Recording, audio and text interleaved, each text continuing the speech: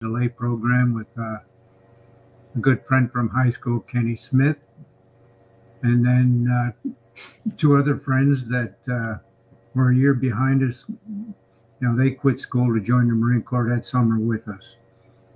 We ended up at Paris Island in beginning of August of '66. From Paris Island, we made it up to Camp Geiger at Lejeune, and at that point, we were learning a little bit about other units in the Marine Corps. I had a couple of uncles that were already in the Marine Corps and career men, so I did have a little background on the unit. And my goal was to trying to get into the Force Recon community. And at that point, they come around and they do some interviewing and testing. But the day I recall that they came, I had twisted a knee in one of our activities, and didn't get through that. So evolution, being a basic grunt, I was on my way to Vietnam. So I hit staging December '66, and did a couple of weeks and got ready to go overseas. At that point, there were still a lot of troop ships, and folks were going by sea. Some were traveling in the air, but my particular group took a 3-week ride out of San Diego and pulled into Da Nang Harbor in January, toward the end of January of '67. And my orders were to go to First Force, which was a goal of mine. However, I didn't get into stateside training, and showed up in Vietnam as a basic infantry person with no reconnaissance background, which many of us had at that point. There was an abundance of need and not that many that were stateside trained. So I got to Camp Reasoner about the last week of January '67, and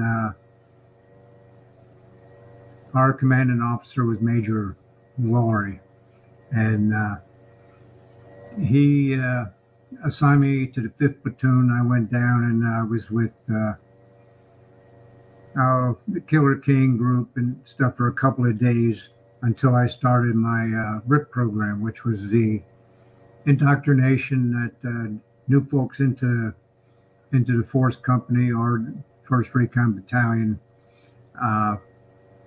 went through training and learned or were updated and refreshed on map reading,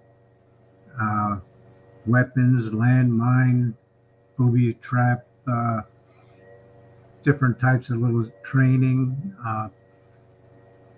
But it was roughly 7 days of indoctrination into the company. And at that point, I went from 5th Platoon into the 1st Platoon. And great experience. All new folks, didn't know anybody at that point. And found that here at Camp Reasoner was the odd numbers, the 1st, 3rd, and 5th Platoons of 1st Force, along with 2 letter companies from the battalion, Bravo and Charlie. And the rest of the battalion and force were down in Chulai compound. So Alpha and Delta and the even numbers 2, 4, and 6 from 1st Force were down in Chulai. And we evolved. I ended up with 1st Force, 1st Platoon, which at that time, the team name was Groucho Marx.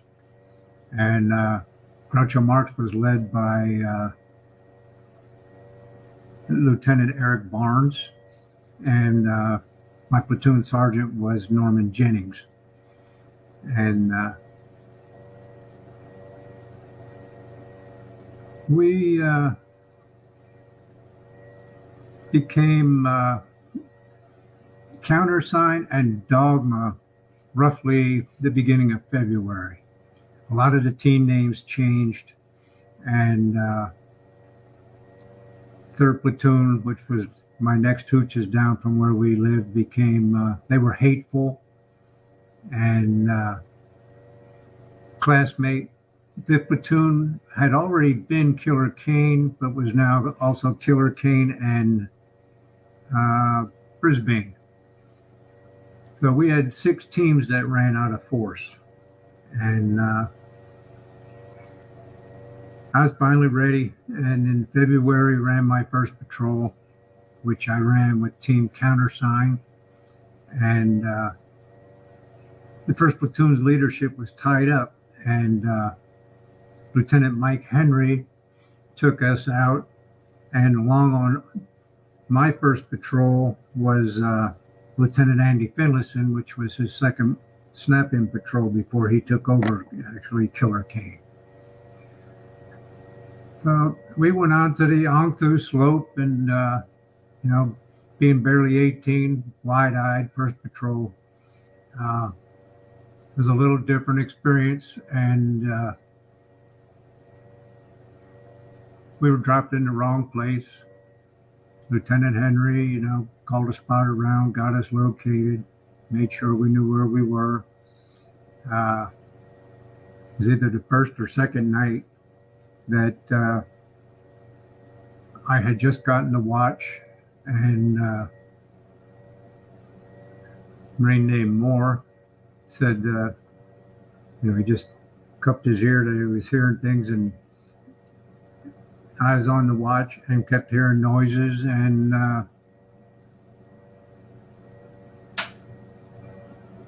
all of a sudden I woke up Moore and a couple of the guys, and whatever it was seemed to like want to charge us. And the first thing I shot at was, I don't know. And I had the M79 with a flechette round. And if anybody could have saw my eyes in the middle of the night, then they were wide open, quite huge. But that was my first patrol, and then we went on from there. Throughout my first tour, I had a lot of different adventures, whether it be firefights or just things in the jungle that irritate you, can hurt you, upset you, make you anxious. Rotated, went home, spent a year or two at home, and went back to Vietnam again January of '70, and fortunately got back into First Force. We spent January to August as First Force. At that point, we were running for 3 MAF. In the beginning, in my first tour, we were attached to the battalion, and we actually worked for division. So the second tour, probably about March, we became with the division again, and ran as First Force until August. The company stood down, and we became Subunit 1, First Force, and about 25 of us stayed in country and went over to Camp Reasoner and lived with the battalion.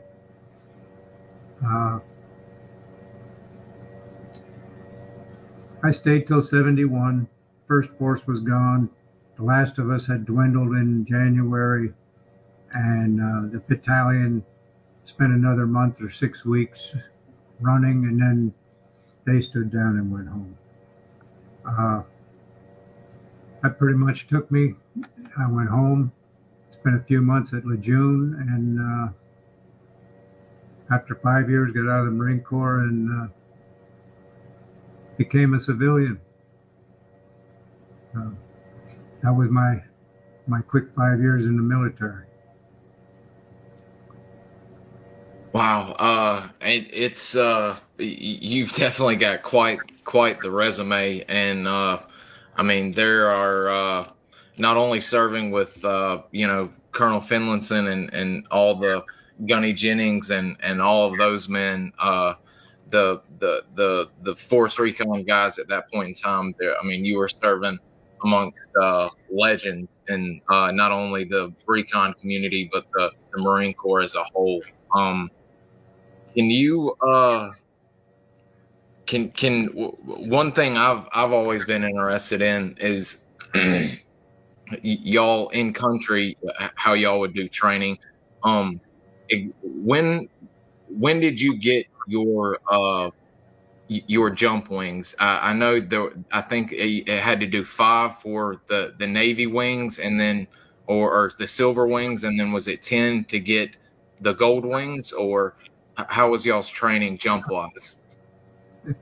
At 5 jumps, you got your Army wings, and then at 10, your Navy, your gold. In country, well, a lot of the guys, if they were stateside trained, went to Fort Benning and jumped with the Army. In country, we sent people to Okinawa, and periodically we would have classes, availability and billets to go to Okinawa. And April 67, we sent, without, I don't know the exact number, 20, 30 guys.